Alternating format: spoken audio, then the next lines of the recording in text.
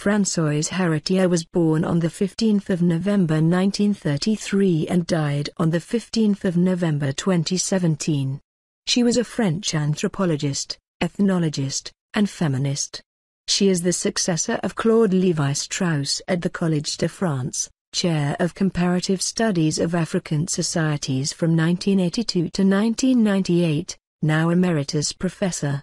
Her work deals mainly with the theory of alliances and on the prohibition of incest, both theories based on the notion of exchange of women. In addition to Lévi-Strauss, she was also influenced by Alfred Radcliffe Brown. She was replaced by Philippe Descola, who is the current holder of the chair of anthropology at the Collège.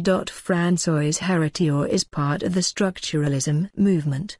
She is well known for her works in the theory of alliances and the prohibition of incest based on the notion of the circulation of women in the society.